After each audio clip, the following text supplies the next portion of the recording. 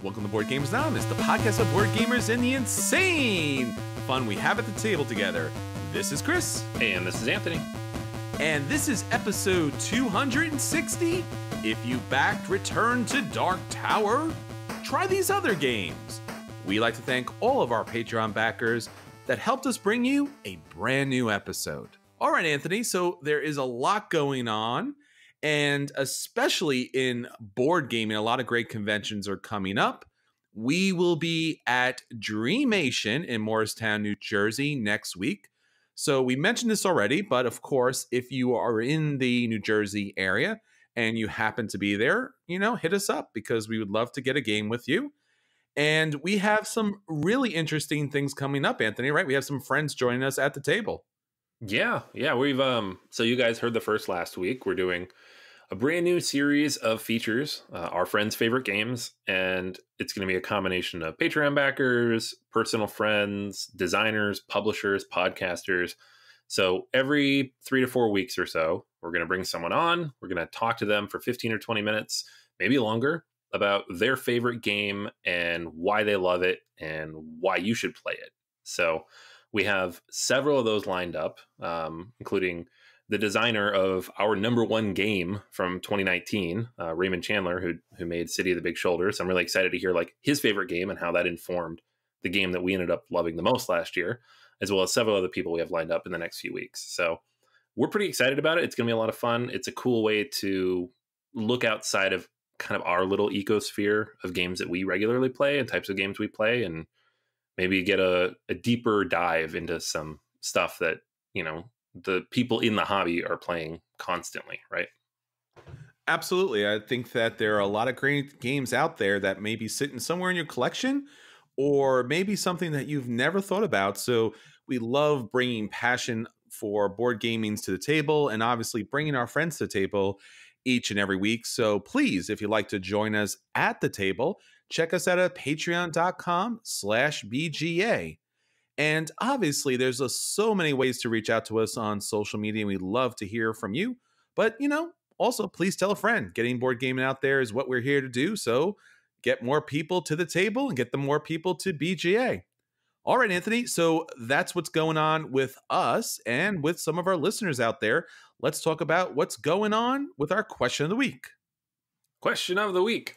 What is the best game if you have very limited or no setup time and you just want to get the game out and start playing immediately? So obviously there's going to be shorter games, quicker games, lighter games, not exclusively, but generally. So listeners chimed in with a few. Andrew said, no thanks. Skull from Chris. We had Flux from David.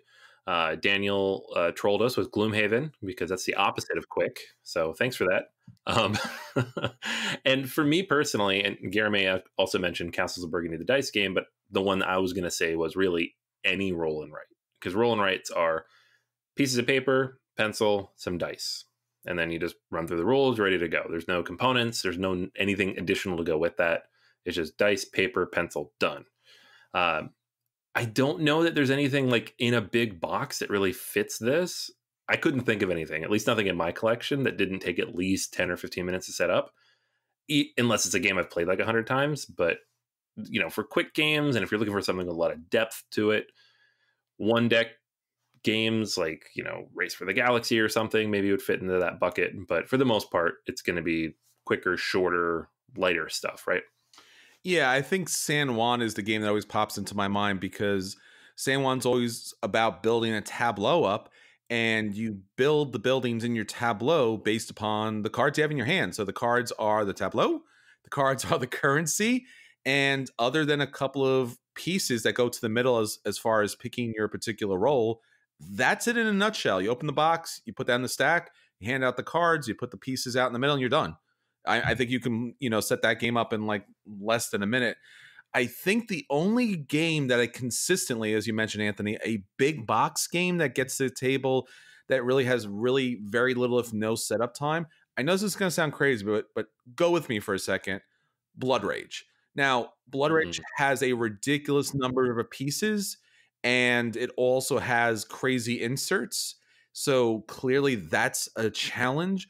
But as far as the setup is concerned, you got the board, you got your player boards, everything's flat, not a problem. You put your Yggdrasil out there, which is another piece of flat paper, and then you have the round markers, which again, flat paper, and but you don't set up the soldiers, you don't set up the monsters, because unless you pull the particular cards, those don't come into play. So they could literally stay in the box until you're, have a situation where you need them on the field. So again, it does have a ridiculous number of pieces, but unless the cards come out, unless you choose to do so, not much is needed to set up previously, but throughout the game, you'll be pulling stuff onto the board.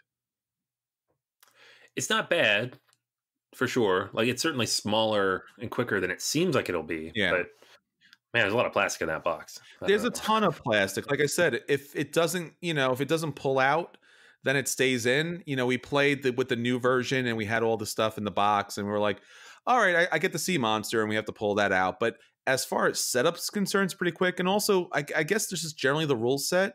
The player board that's placed out there on the very bottom tells you exactly what the actions do and how much energy they take up. So there really isn't a lot of rule book reading. And especially for a game that has, somewhat a pretty decent complexity, I'm always surprised that you can actually get Blood Rage to table. Now, Rising Sun is a completely different story, but Blood Rage, at least for a big box game, so to speak. All right, so that's everything that's going on with our question of the week.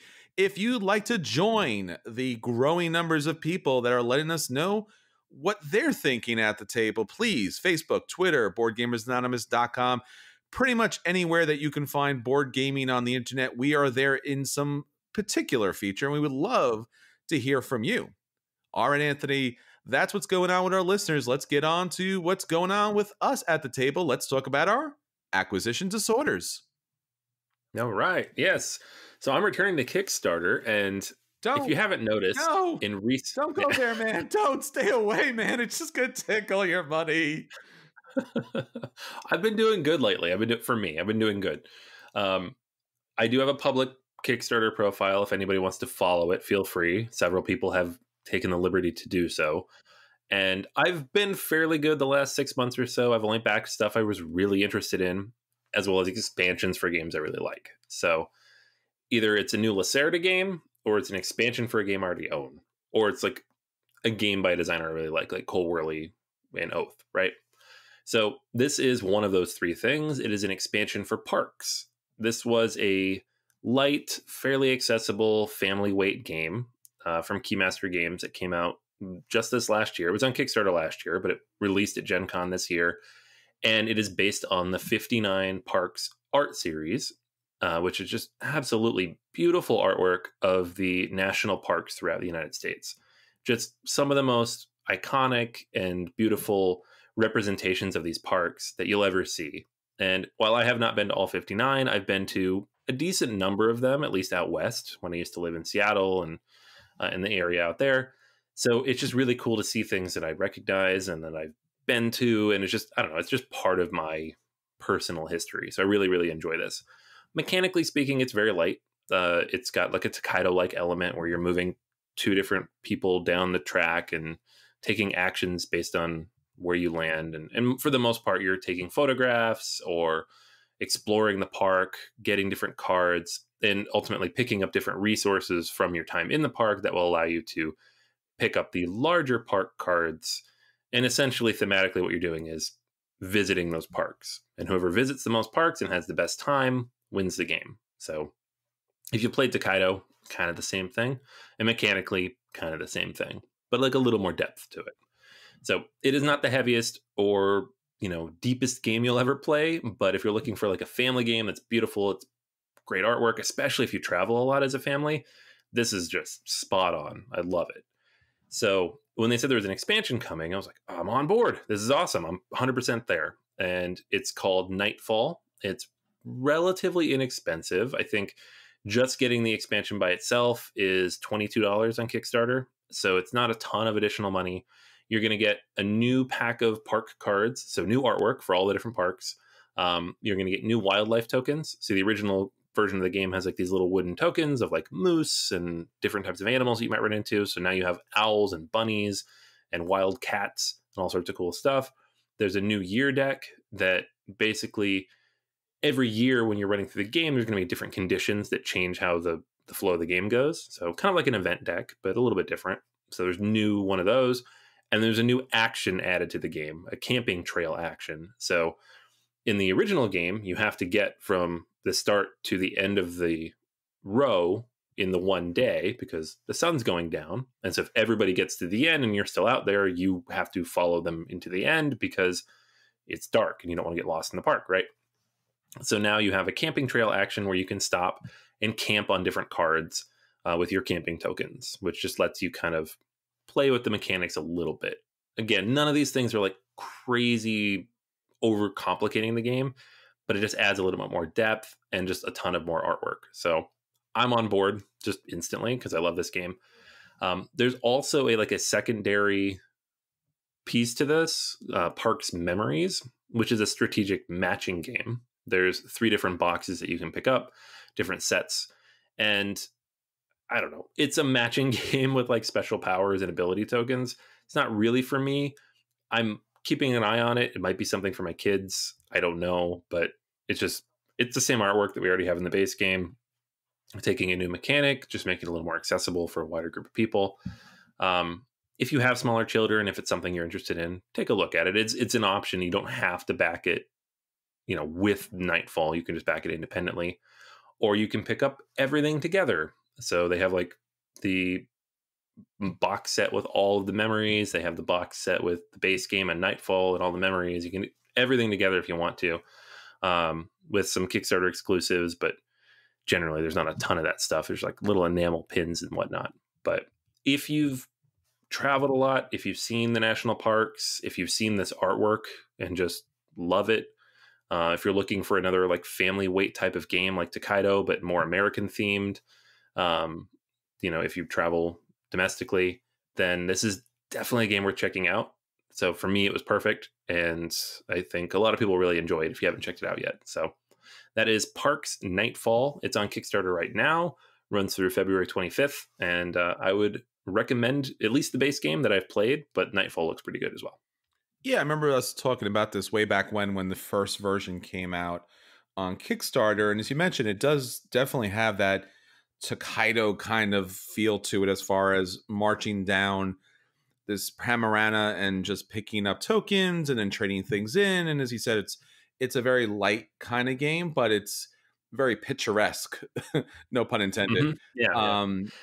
But I mean, I don't know how this is not something that you don't add to your collection unless you find it a little too costly. I think that's the one thing that might push you off a bit, because since it is so elaborately simple, although the artwork is pretty fantastic, I could see maybe holding off on it. But, if this definitely fits your weight class, so to speak, and as Anthony was mentioning, especially if you have kids and you want to have that matching game, I don't think you could do, much better than Parks here, just because, Tokaido has that kind of Zen feel at the table where you're enjoying this wondrous, journey, and there's so much to kind of absorb. And this is very much a very American experience about our wondrous environment that is so precious to us. And Anthony's been to a lot of these things. I have not, but I was a Boy Scout, so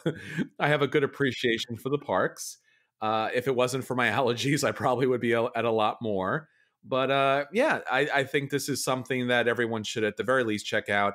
And I absolutely, absolutely adore the whole night version, because my favorite part of nature happens to be the sky and just the stars and everything there. So yeah, check it out. You have until Tuesday, February 25th to back it. All right, Anthony. So we are going to talk about another Kickstarter. And if it's a Kickstarter and if it's miniatures, it's more than likely going to be CMON. Mm-hmm. And if it's going to be CMON these days, it's going to be an IP. And watch your wallets, kids. It's Marvel Unlimited. Take the role of Marvel's mightiest heroes and thwart, I love that word, thwart, the villain's plans in this fast-paced, cooperative game with action sculpts. I'm sorry, amazing sculpts. I said action sculpts. So this is really interesting because this is yet another one of the CMON games that has, again, they've outdone themselves as far as miniatures are concerned. Again, if you do like what is these chibi looking superheroes, but really fantastic models. And this is probably why, if you do back the game, you're backing it for the miniatures. And the game itself is, as I mentioned earlier, is a co-op game. So basically what you're going to be doing is you're going to be selecting a number of heroes based upon the number of players in the game. It's a co-op, so 2 to 4 players, and the game plays in about, I would say, about 40 minutes, maybe a little bit less. Again, it's a co-op game, so it's going to be one of those variable ending situations, so you can knock out the bad guy really quick, or you could be knocked out just as quick. And again, based upon how many players you have in the game, I'm assuming you could obviously play this solo as well. It's a co-op game. So you pick your heroes. Each of the heroes has their own little unique deck. And this is obviously on the lighter side. So you are going to have a limited number of actions that the cards are going to be able to give you. So you're going to have your movement action. You're going to have your special heroic action. You're going to have your attack action. And basically, the game all comes down to stopping the master plan that the villain has put out there. So in the base set, you're going to get Red Skull, and the heroes are going to be the Hulk, Iron Man, Black Widow, Captain Marvel, and Captain America. Now, I'll talk about at the end where everything else kind of, completely goes off the rails. But basically, the game itself, you pick your heroes, and what's going to happen is the bad guy's going to come out there and they're going to take their actions, which are basically going to add threat and move down its marker towards victory. Your job is to be able to do a number of different area kind of cleanse, because you're going to have to rescue civilians, you're going to have to defeat thugs and clear different threats at different areas. If you're able to do that, then it will trigger other actions in the game, some which benefit you and some which makes the game a little harder. So the villain plays their cards, they activate their things, the heroes play their cards next, and they will allow them to move around to the different locations, slap around the bad guys, stop the bad guys from doing their particular schemes. And that's pretty much in a nutshell. You're collecting actions, hopefully not getting knocked out, because you can get knocked out, but it's a co-op game, so you're going to come immediately back. So to buy this game, it's $60, and they've already unlocked some of the stretch goals. So you could also pick up Nick Fury. You could pick up Hawkeye. Corvus Glaive from Infinity War is here. And there's also going to be, as I mentioned, the heroes that I talked about earlier, but there's also going to be some additional bad guys. So beyond Red Skull is Ultron and Taskmaster. And again, this game is primarily all about the miniatures and some really kind of cutesy artwork, so to speak. It's a CMON game, so the production's going to be fantastic. They're also adding some additional stretch goals for Iron Fist is already unlocked, Mockingbird, Luke Cage, a fantastic looking Moon Knight, Black Cat, and they recently unlocked War Machine, which I think is going to be a pretty cool miniature as well. And then one additional villain, at least currently at the time of the recording, Bullseye. But let's all be honest, you're not here for the generic stuff. You're here for the optional buy. And when I looked at this, I was like, well, that's a lot of generic heroes and villains. What about the stuff that we just watched the movies on?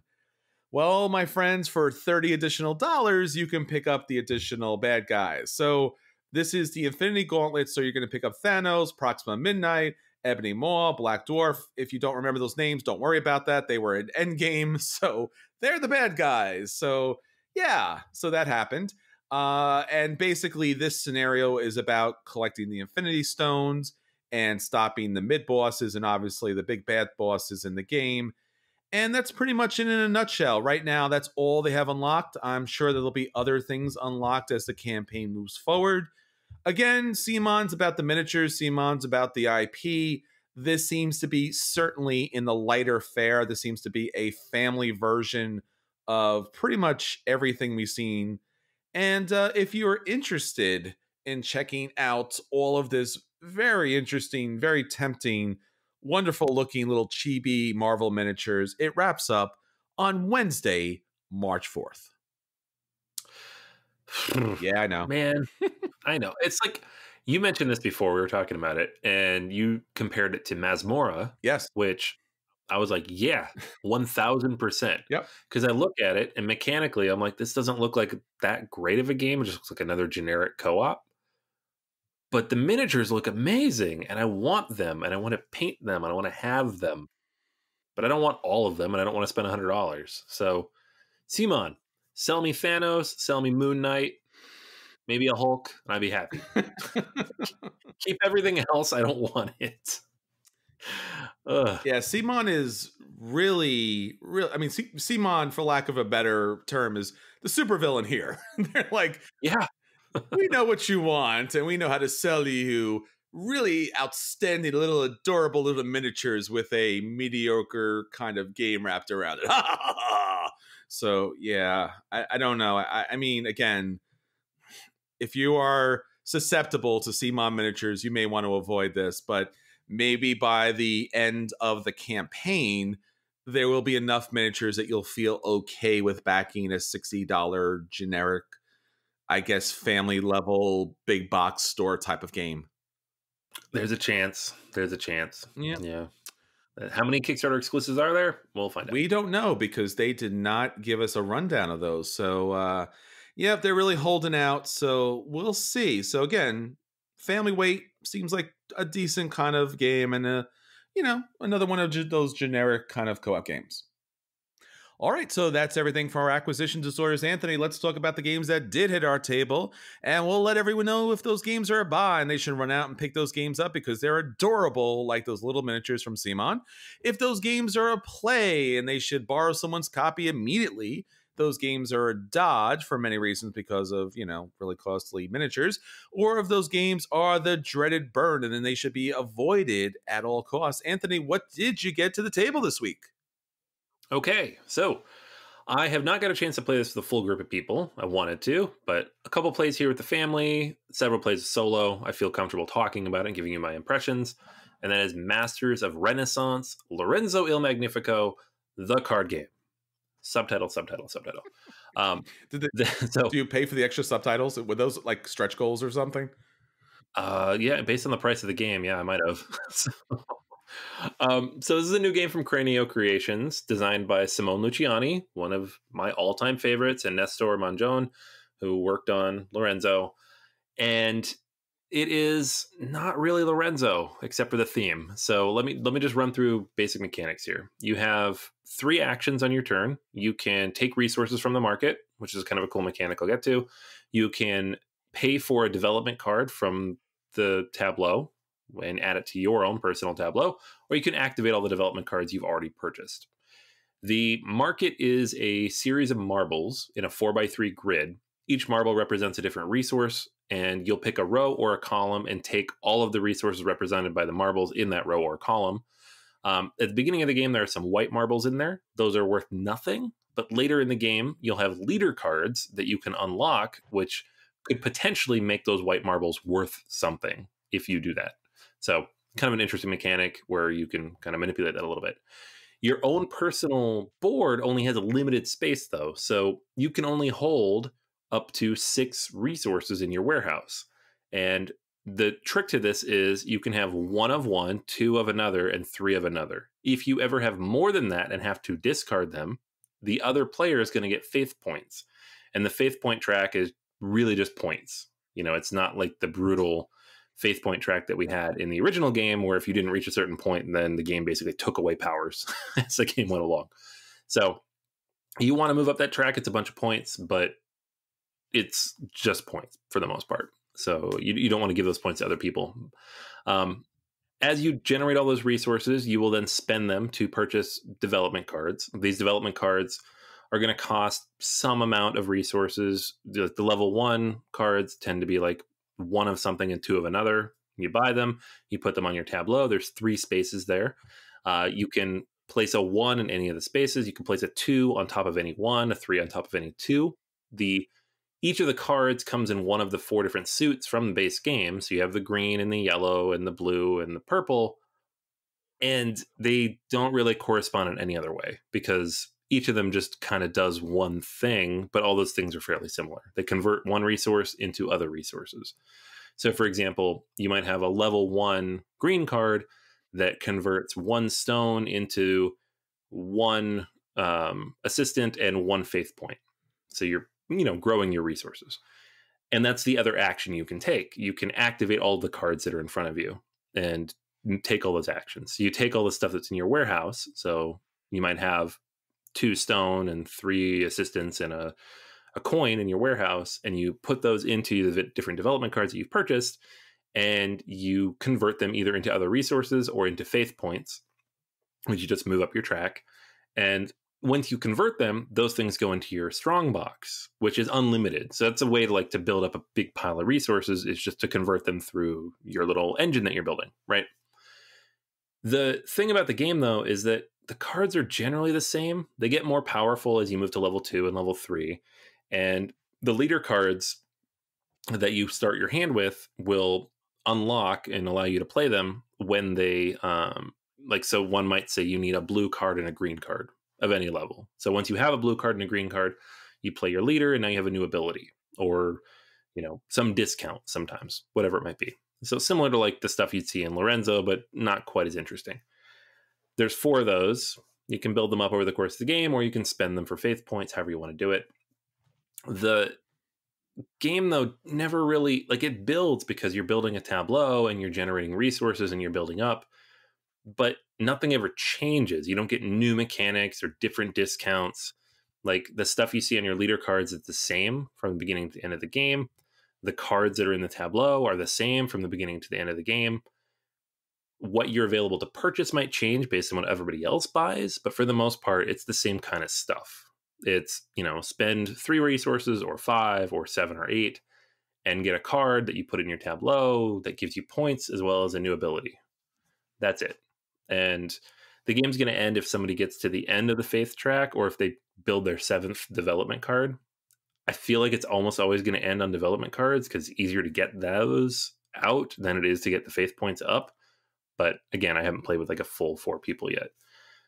I like it. I don't love it. I thought I'd love it because Lorenzo is one of my favorite games. It's in my top 30, I think, my top 100. And this, while it feels a little bit like Lorenzo, it's not Lorenzo. It doesn't have the same diversity in the tableaus. The base game, you have, your resource tableau and your merchant tableau, and then your discount abilities and your end game points, and you're trying to manipulate everything, and everything's really, really tight. And you're constantly getting mad and yelling at the game. This doesn't really have that. This also doesn't really have a way to interact with other players much. The marbles move around. So when you take a row or column, you're going to move those marbles down. So 1 marble might drop off, which could mess with people. You could buy a development card before someone gets to it. But it's pretty easy to mitigate for because those things are going to happen. I don't know. It's a play. I like it. I'm probably going to keep it because it's different enough. It's a different type of game. It plays in less than an hour, so it's not a big long Euro. But for what it costs, I think it's a $45 game, $45 game. It's a full box. It's a big box game. There's just not enough game in here, and I just don't see it lasting. The replay value is just not there. So it's good. It's not great. It's decent. If you like Lorenzo, you might like it. Maybe you won't. I'm not sure. But if you like lighter, quicker card games, I think this might be more up your alley than if you're just a straight Lorenzo fan. At this point, it's hard for me to divorce the ideas of, am I disappointed because it's not Lorenzo as a card game, or is it just not that great of a game? And it's probably a little bit of both. So for me, it's a play, probably sitting around a 7, maybe a little below that. And yeah, I'm a little disappointed, but it's not bad either. So it's worth checking out if you have a chance to play it. Definitely not run out and buy it, though, especially at this price.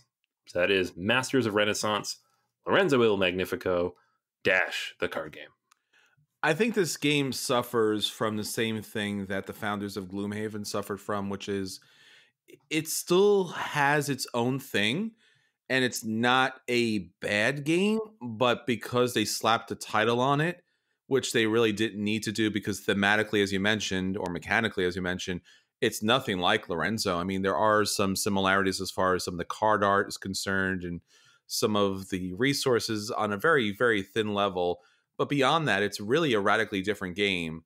And I know what they were trying to do as far as the marketing is concerned. And obviously, on certain cases, we all rushed out and purchased it.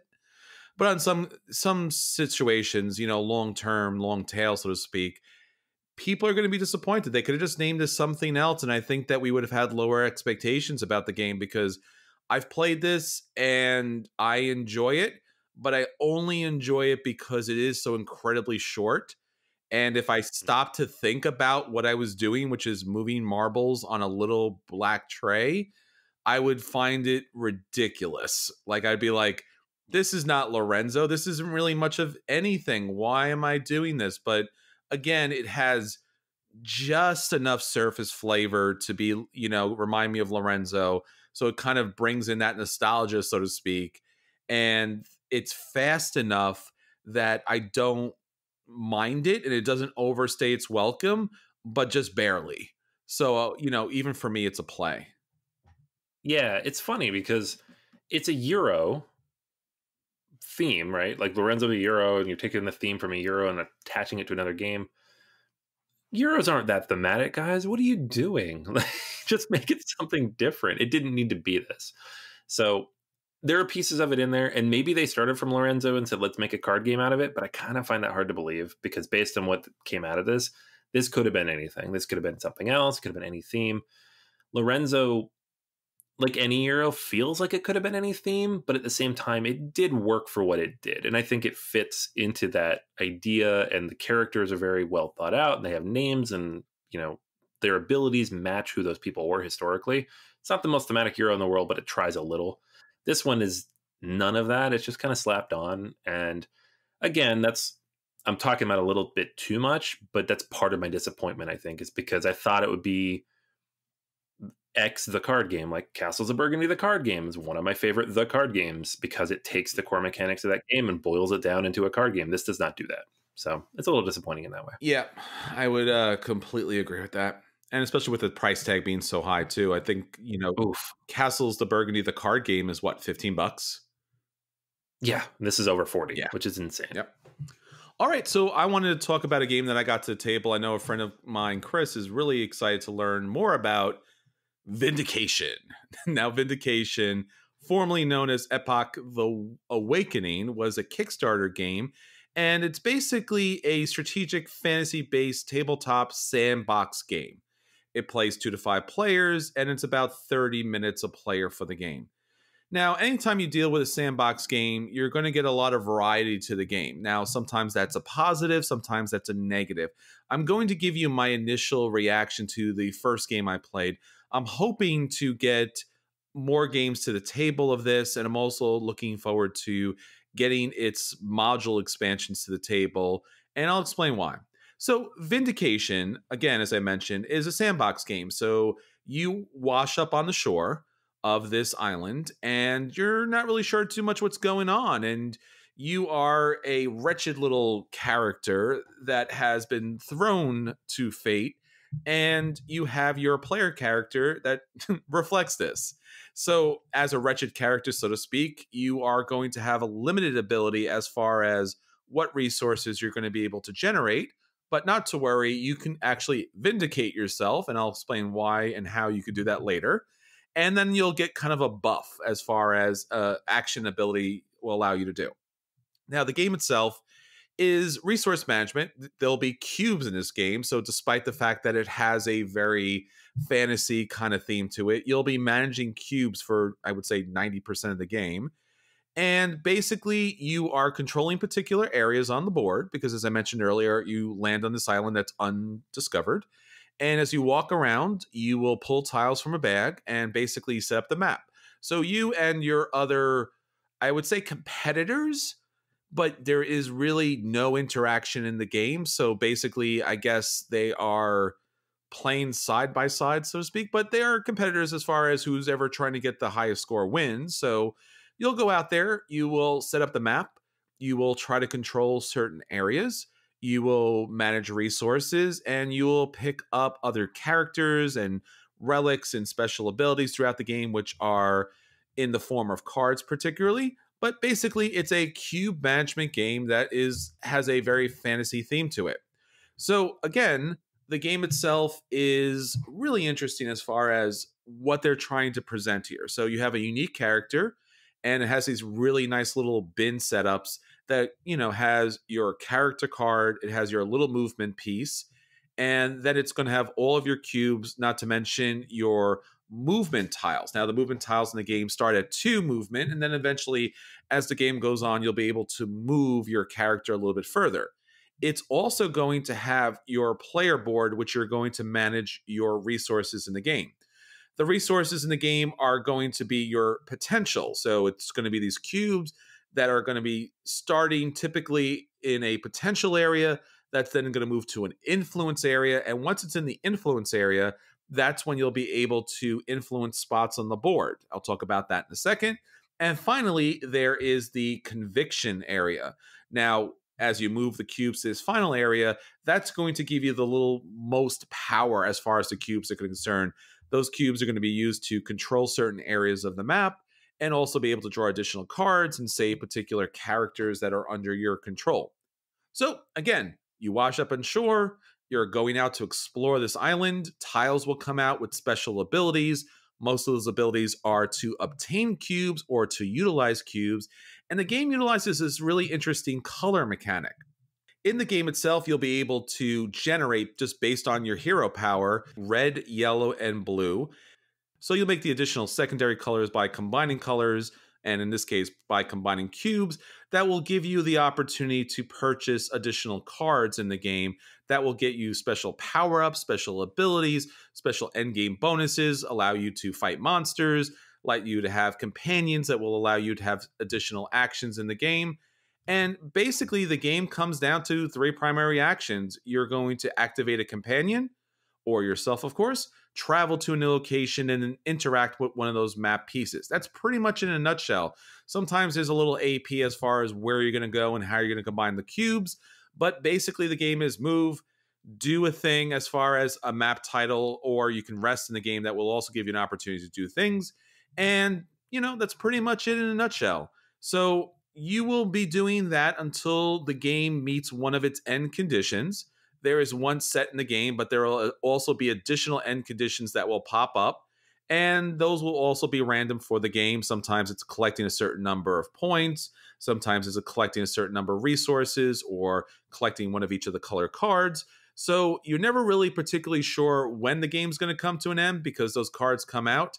And based upon people's conditions, those games could lock up pretty quickly. We ran a full game and there was actually nothing but the final score that kind of wrapped up the game. We didn't hit any of those final conditions until the very end. This is relatively an interesting, I won't say like it's not a Ameritrash fantasy game, but it does have that look. It has that very stylized fantasy look to it, and the artwork is very good. It also comes with some miniatures that come into play with the module expansions, and it has a very interesting Euro mechanic because basically the game is swapping in and out cubes for resources. It's a sandbox game. There's a lot of ways to go. There's a lot of things to collect in the game. You could fight monsters. You can collect relics. There's a whole bunch of different things to do in the game. It didn't really give me a feel for the theme as so much as far as like this fantasy element kind of thing, but it does do enough that I would be interested in playing the game again. So somewhat abstracted, somewhat long in the tooth because it is a sandbox game. So, I did have a long wait between terms. We did have a full player count as far as the game's concerned, but you're basically running around swapping cubes in and out. So for Vindication, for at least an initial play, it does get a play for me, and I would welcome another play of the game now that I know more about the cards, how they do, and also more about where I can get some of those end game bonus cards that's going to score me additional points. But beyond that, the characters, the artwork, the production of the game is quite good. The attempt, at least, to create a story with your special character kind of intro and your secret, quest is somewhat kind of surface level engaging. I'm looking forward to playing the modules. Maybe it adds more to the game. Vindication gets a play. I picked this up at Gen Con and haven't even opened it yet. Oh, okay. So yeah, and like based on like people said it was more or less what you described, like Euro-ish mechanics in an Ameritrash package. And I was like, ooh, that seems like a kind of thing I might like. I haven't played it yet. So you always beat me to it. Well, this is what happens. I sneak into your house and I play your games in the middle of the night. I'm like, ooh, this is That's way creepier than what I'm thinking, but yeah, sure. Yeah, it's definitely, it has all the trappings, so to speak, especially if you incorporate the miniatures, which doesn't add a lot to the game, really, so to speak, but it gives at least a little more of a look of that stuff.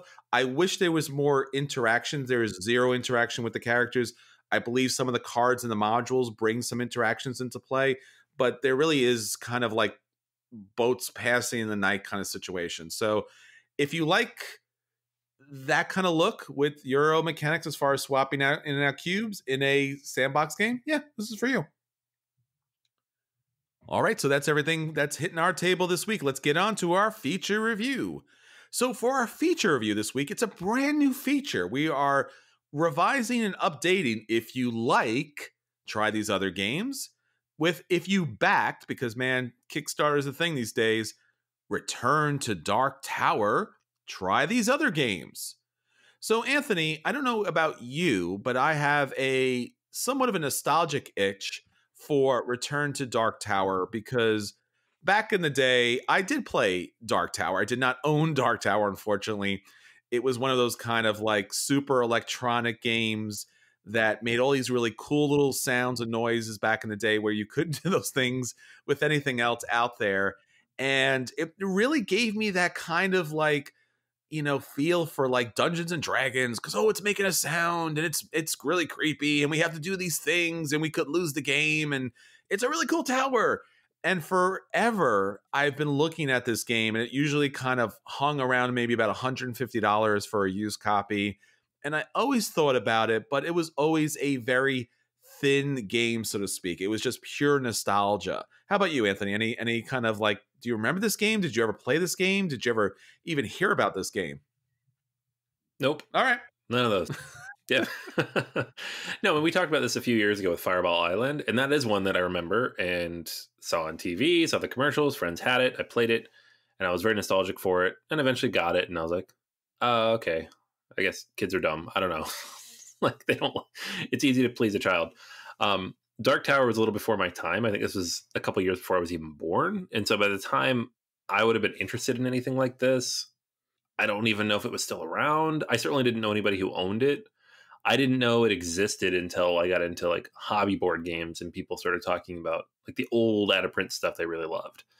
So I'm more of an outsider looking in on this one, which made the recent Kickstarter very interesting to watch. So Restoration Games released Dark Tower and also released Fireball Island, and basically their whole company is based on bringing old games and restoring them and also updating them. So one of the things that we are able to see here with Return to Dark Tower from the original Dark Tower is they slapped on more of a game here. Now, I haven't played Return to Dark Tower, so I can't speak to directly if the mechanics or the game is better itself, but it does have a significant pedigree. We have Isaac Childress in here, and we have Rob Davio that are adding to the game. So, especially from Gloomhaven kind of fame, you know, there is a good reason to take a look at this. Now, this Kickstarter backed on February 11th, 2020, and it backed at a large amount of money. It was over $4 million for this. In fact, if you are somewhat still interested in this, you can still back the pre-order. I will mention that there isn't anything Kickstarter exclusive here. So if you don't mind waiting a couple of months until this comes out retail, you might be able to find this cheaper later on. And especially you might actually be able to get this to the table because the full package pledge of this was $225. So it was rather expensive. But the game is all about, again, the Dark Tower. So the Dark Tower, and with this version, the app, really builds in the co-op version of the play, and it really kind of is all about the lands being corrupted. So you and your heroes go around to, safeguard the land, cleanse the buildings in order to, keep your, or to benefit from your special abilities. If those lands get corrupted, you lose a lot of things, including your special abilities and some of the actions you're able to take. And that's pretty much it in a nutshell. Again, we have not gotten a chance to get this to the table, so can't speak too much to the gameplay, but that's pretty much it. So we want to talk about other games that you might want to try out if you did back Dark Tower and you want to get something to the table that has similar feel. So Anthony and I put together 6 games based upon 2 different areas here that we thought that you really might like. So Anthony, why don't you start us off on your area? All right. Yeah. So I took the electronic end of things because it's kind of the thing that I think personally I feel like Dark Tower is known for. Just looking at the gameplay and having seen it in action. And there's not a lot of electronic games out there. This is not a thing that you see a lot in board gaming in general. It was a craze in the 80s. So there are certainly a lot of those games like let's take Battleship and make it electronic, and let's take Stratego and make it electronic, but not like designed from the ground up. But there are a few exceptions. The first of these, and probably the highest rated of these, is Vlaada Chvátil's Space Alert, which is a little bit polarizing, I think, for some people, but those who love it absolutely love it. And I feel like for good reason. It is a real-time cooperative game that when it shipped came with a CD that you'd put in, and it would have audio effects and sounds and timers on it. It would guide you through these very, very difficult and often very unique stages based on certain elements of the gameplay, right? And at this point, these types of things have been upgraded with apps and augmented with different things, but this game was unique and different and well ahead of its time and has held up pretty well. I mean, it's a solid representation of what you can do with an electronic based focus in a board game like this. And of course, it's Vlaada Chvátil, so who does something completely different and unique and interesting in all of his games. But the fact that this came out 12 years ago, like before smartphones were even really a thing, and it still holds up, is impressive and speaks to the quality of what he was able to pull off. The next one here on the list is also cooperative, much, much quicker and much louder, I guess I would say. It is Escape, The Curse of the Temple. So this one came out in 2012, and again, doesn't use like the modern apps that everything is using these days. When it's electronic, it uses a CD. And it is a much shorter game. The game takes about 10 minutes or so to play through. But of course, if you're playing this, you're playing multiple times through it. And the idea is you're going into a temple, you're trying to retrieve different pieces of treasure and uncover different secrets, and then get out of there as quickly as you can. So there is dice rolling. It is generally cooperative, but it is, of course, real time. And you have to move as quickly as you can within the time frame. So if you're ever at a convention and you're overhearing people play this game, and it's the kind of game that people will go to a convention to play because it's been out of print for a while now, so it's decently hard to find. It is loud. People are yelling. They're excited. Once that thing triggers and says, you need to get out now, people are very quickly rolling their dice and trying to get out. There is a slightly newer version that came out in 2014 called Escape Zombie City. Not nearly as highly rated, but if you prefer zombies and kind of the same mechanic, it does offer that. Both of these are fairly on the lighter end. They're generally very accessible.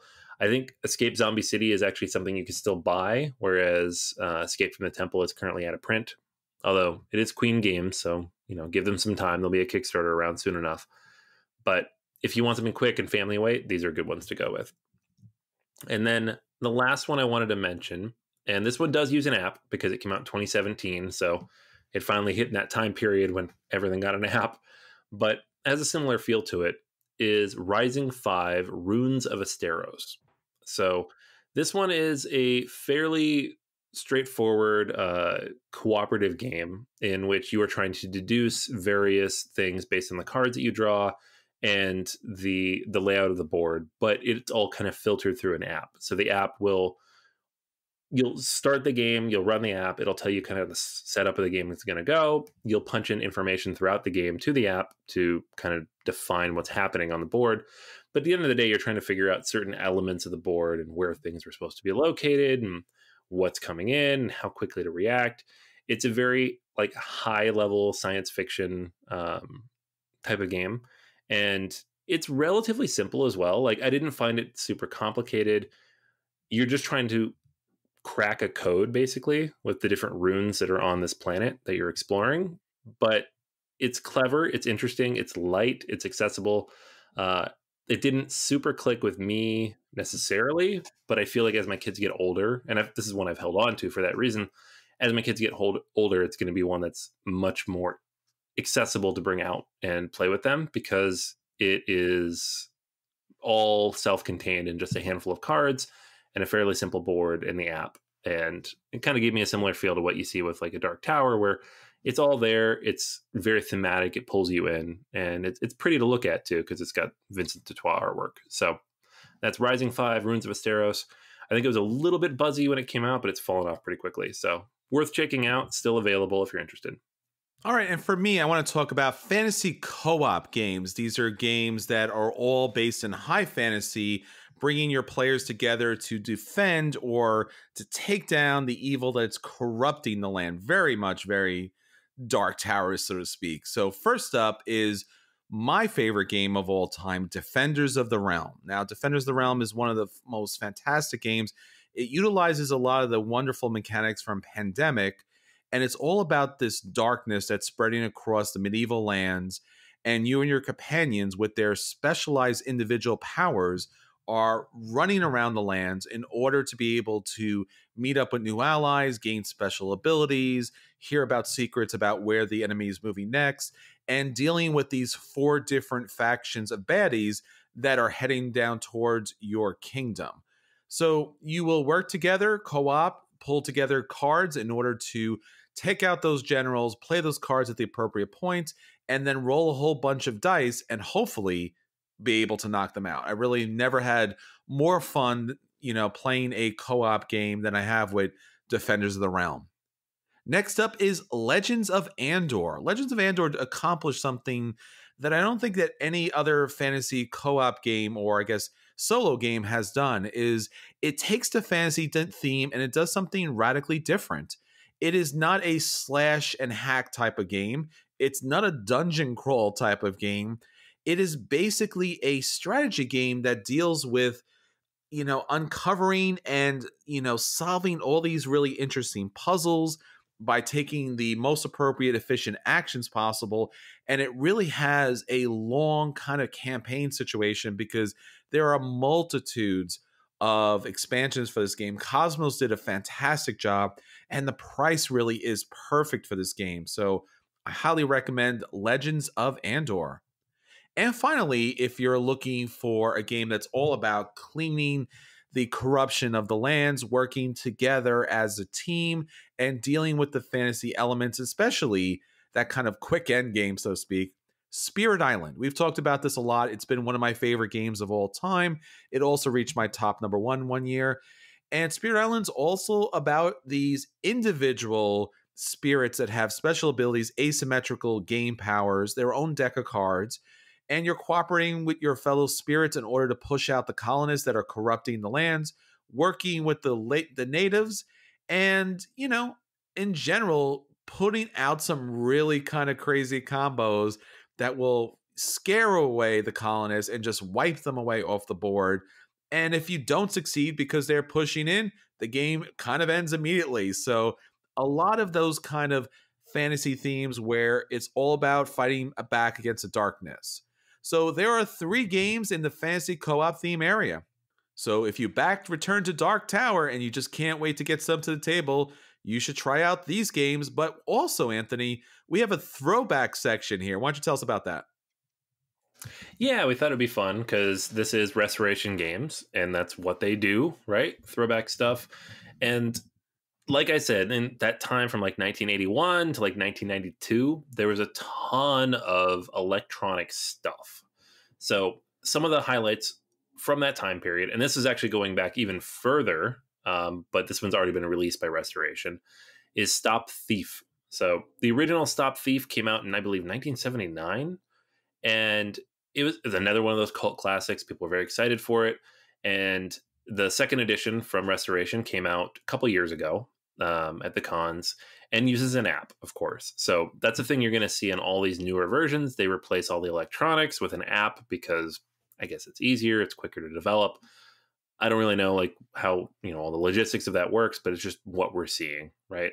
But the idea of this is you have a crime that's been committed, it pops up on your phone, and the board game is going to kind of play out the pieces of that, but the core bits of that are going to be represented in the app. So it's essentially a hidden movement game, but with some both old school elements that you might have seen in the original Stop Thief, and kind of the alerts and information that gets thrown at you as you're trying to play, and a little bit newer version where some of that information is a little bit better hidden than it might have been in the past. So the way the sound integrates with the game is unique, and it works well with a family, especially because it's not quite as cerebral as some of these more classic hidden movement games are. The next one that I wanted to mention is the Omega Virus. This has not been re-released by Restoration Games yet, but by all accounts, they have picked up a license to it and may or may not be working on it. This one came out in 1992 from Milton Bradley, and it is a deduction game, again, similar to Stop Thief. It's sci-fi, it's space exploration, it is heavily electronic because you have the virus kind of taunting you as you're trying to move through this space station and decode different things and access different abilities and weapons, and generally just trying to find where the virus is hiding inside the space station. So you have like these little goofy sci-fi miniatures moving around this big board, and the electronic elements of the game are just basically making fun of you if you're not getting them correct. So I'm actually pretty interested to see how this one plays out if it does get updated, because this is one I did play as a child. It came out in kind of the sweet spot for me, and a couple friends did own it. So I would love to see how this works in a modern version with an app, but the old school version is just super campy sci-fi fun.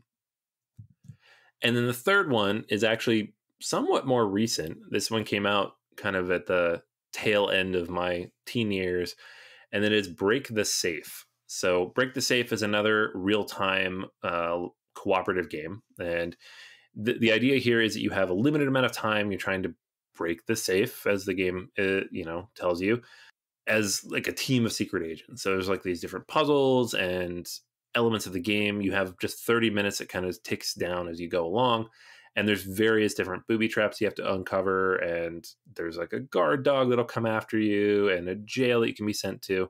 It's got some fairly basic mechanics mixed in, like there is legit, roll, spin, and move mechanics here, but I think there's some cool stuff here in the basics of the game that could be really interesting if updated to a modern version. You can actually find relatively inexpensive copies of this game too, like $10-15 by some people getting rid of it. Whether they work or not is a different question because of the electronic mechanics, and it's 20 years old. But I think with the right treatment, Restoration, this could be pretty cool. So that's Break the Safe. All right, so that's everything for this week. Until next time, this is Chris. And this is Anthony. And we'll save you a seat at the table.